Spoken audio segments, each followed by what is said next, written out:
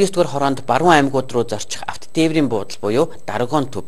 За энэ одоо өдөрт 10-аас 12 мянган хүн үйлчлүүлж олон мянган автомашин нэгдүгээр цугладаг байна. За үүнээс үүдэн очны бохирдлын хэмжээгээр өсч авто замын төвжирэл, архиталт, элдв гэмт хэрэг гарах болжээ. За гэтэл энэ төвийг тойрсон орон сууцнд 4000 орчим иргэн амьдардаг. За тэдний аюулгүй байдал ч хөндөгдөх болсон юм. За тийм учраас Драгон төвийг шинэ одоо авто худалдааны төв рүү нүүлгэхээр төлөвлөжээ. За сонгон хайрхан дүүргийн 29-р хорооны нутаг дэвсгэрт барилах Драгон төвийг нүүлгэхийг эргэж шаардж байна. За учир нь Драгон төвийн терминал байгуулагдсан цагаас эхлэн энтхийн оршин суугчдын эрүүл аюулгүй орчинд амьдрах хуулиар олгогдсон эрх зөрчигдөж эхэлжээ. За мөн гэмт хэргийн гаралт огцом нэмэгдсэн байна. За өдөртөө Драгон орчмоор 5-аас 6 мянган автомашин, 10-аас 12 мянган иргэн эргэлдэж, автозамын төвжирлийг үүсгэж, иргэд оршин суугчдыг баггүй бухимдуулж байна.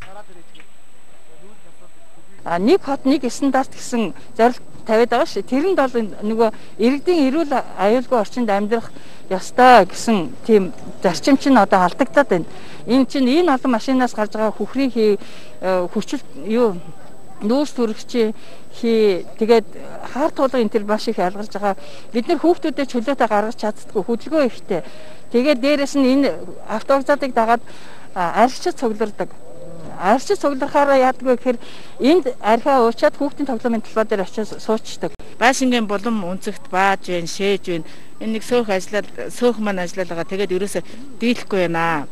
Драгоныг одоо нүүлгэмээр байна. Одоо энэ 2 сарын 18-ны нэг өдрийн одоо энэ нэг баримт байгаа. Энэ баримтаар зөвхөн 12 мянган хүн зарчдаг гэсэн одоо тийм албан бус бол тоо байгаа. Тэгэхээр энэ одоо 12 мянган хүн зарчиж байгаа энэ одоо зарчихлаар энэ одоо замын төвжрэл. За мөн дээрээс нь одоо энэ их хөдөлгөөнийг дагсан одоо нөгөө архины хамаарал бүхий иргэдий одоо маш ихээр цугларж байна. За энэгээр одоо энэгээр ингэж их цугларснараа одоо энэ Драгон төвийн орд одоо оршин сууж байгаа энэ 3500 гаруй иргэний нөгөө эрүүл аюулгүй амьдрах тэр нөхцөлд одоо маш нацтайгаар одоо зөрчигдөж байгаа. За Драгон төвийг шинэ авто худалдааны төв рүү нүүлгэх сураг хаврын авартаа сонсогдогч мэдээлэл нь сүлдээ намжин болсоор олон жилийн хугацаа өнгөрч байна.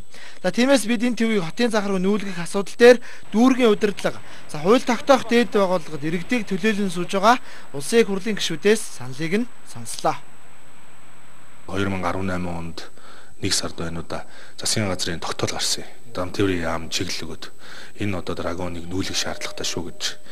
Тэгээд ингээд чиглэл өгсөн ч гэсэн энэ ажил хийгдэггүй дөрвсөн. Нийслэл автотээврийн үндэсний төв 2 энэ асуудал ажлыг болвол дараа өрчимжүүлээд хийчих боломжтой. Тэгэхээр би энэ асуудлыг одоо шахаж шаардаж байна. Энэ ажил хийгдэх ёстой. Нэгэн засгийн газрын тогтоолтой ажил шүү дээ. Тэгээ энэ байдлаараа бол манай одоо иргэд цаашдаа одоо маш хүнд нөхцөл байдалд одоо оршин суух болох гээд байна. Ялангуяа одоо зуны улирал эхэлчихээр маш хүндрэлтэй. Дүүргийн зүгээс бол одоо мэдээж энэ автовокзалыг бол нүүлгэх нь зүйтэй гэж ингэж үзэж байгаа. Иргэдийн нөгөө эрүүл аюулгүй орчин амьдрах хэрэг нь маш хурцаар зөрчигдөж байгаа. Тэнд маш их хэмжээний хог хаягдл орчны тогтцолтод сөргөөр нөлөөлж байгаа.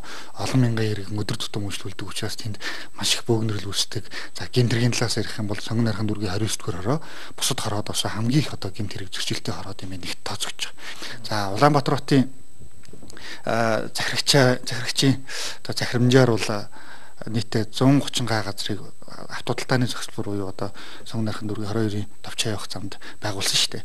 Энд нийтдээ тусгай хамгаалтанд 130 га газрыг авсан байгаа учраас үүнээсээ одоо авто худалдааны автовокзалыг одоо нүүлгэн шилжүүлэх бүрэн боломжтой гэж ингэж үзэж ер нь төлөвлөлтийг хийгээд одоо явж байгаа. За Драгон төвийг тойрсон орон сууцны иргэд энд үйл ажиллагаа явуулж байгаа газрууд ямар ч эрүүл ахуйн шаардлага хангахгүй байгаа тухай тус дүүргийн мэргэжлийн хэлтийн байгууллагаас хэлж байна. За олон мянган иргэд үйлчлүүлдэг энэ газарт нойлын хүрэлцээ мө ариун цэврийн шаардлага хангадаггүй. За тиймээс зарим иргэд орон сууцны хонгол, за байрны ойр орчимд бие засчихдаг гээд олон асуудал байдаг байна. Эрүүл ахуйн шаардлага хангахгүй байна гэсэн гомдлууд бол маш ихээр ирж байгаа. За үүнтэй холбоотойгоор бол манай байгууллагаас л хяналт шалгалтыг байнга зохион байгуулж хийж явж байна. Гэвч одоо энэ бол дахин давтагдсаар энэ зөрчил бол гарсаар л байна.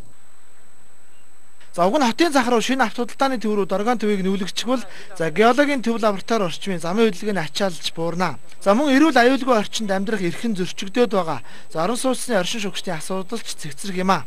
За тиймээс Драгон төвийг шинэ авто худалдааны төв рүү нүүлгэх ажлыг эрчимжүүлэхийг за иргэд болон дүүргийн удирдлага, их хурлын гишүүд нь хотын удирдлагуудаас шаардж байна. Уг нь бол энэ Драгон автобусыг нүүлгээд шинэ авто худалдааны төв буюу одоо хуучин 22-ийн тавчны тэмдэглэл одоо төлөвлөгдсөн одоо барилгын талбайтай авц загсаалт ийм газрууд байгаа. Энэ газар руу бас нүүлгэж өгөөч гэж шилжиж байна. Жолооч нартай бас сая уулзсан. Жолоочны зүгээс бол бид нар бол одоо нүүж болно. За гэлээ гэхдээ энэ хавар ойд байдаг энэ хулгайн тээврүүдийг зохицуулахгүй бол бас одоо бид нарт бас одоо энэ тээврийн үйлчлэгээ үзүүлдэг компаниудад бас хохиролтой гэдэг ийм байр суурийг ч гэсэн илэрхийлж байна.